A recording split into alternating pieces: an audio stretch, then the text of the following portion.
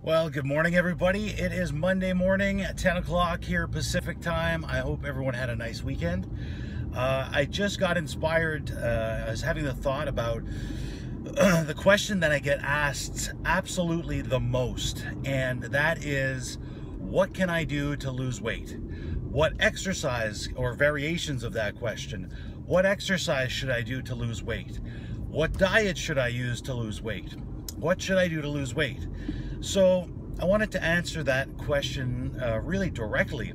And for the clients that I work with, either online or offline or in person, whether they're diabetic or not diabetic, the one thing that we absolutely have to do before we can get any results from our nutrition changes, our diet and our exercise program, whether it be an at-home exercise program or a kickboxing based exercise program.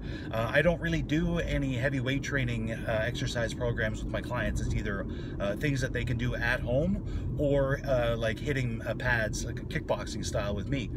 But before we do anything like that, we have to deal with one issue that there may not even be an awareness about, and that is sugar addiction.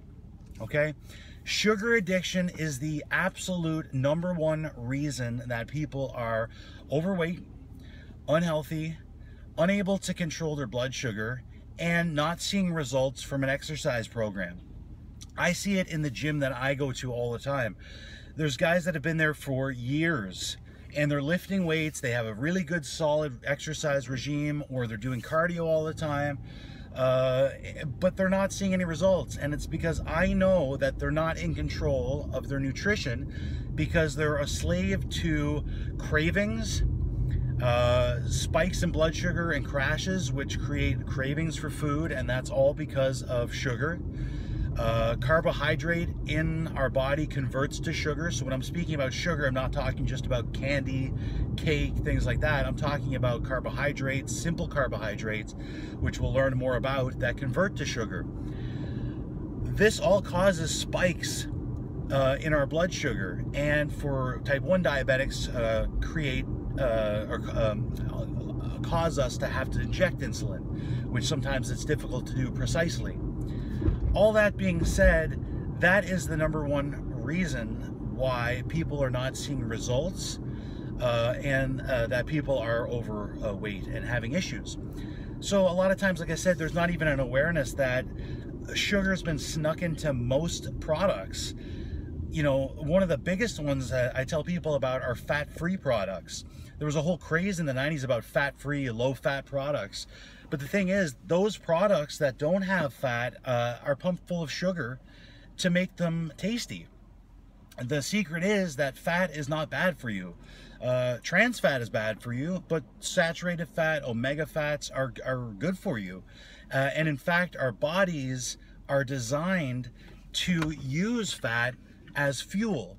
Our ancestors were hunter-gatherers, and you know, they ate animal fats, they ate nuts and seeds, which are all excellent sources of fat. And our body is actually designed to use fat as fuel more efficiently than carbohydrate.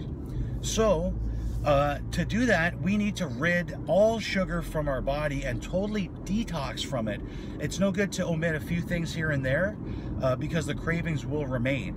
So that is always the starting point of the program, online or offline with me, is to rid that from your diet. So there's some certain things that you have to do. You have to replace the carb with fat, and you have to set your meals and snacks at specific times to keep your metabolism running and reduce any cravings. So to answer that question directly, what to do?